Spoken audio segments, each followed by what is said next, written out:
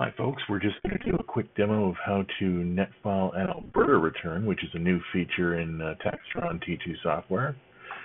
So we're just going to open up a recent return that we have here. And that will take a second or two. As we can see, we have no errors. So this is a really simple process. All you have to actually do is go to File, and then you'll see the option for AT1 NETFILE.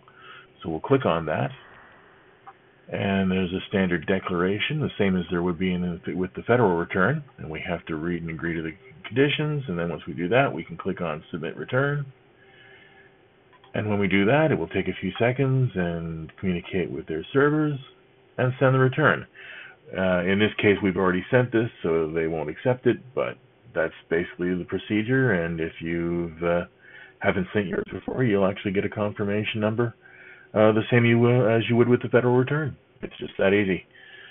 So that's all for now, and we'll see you with the next one.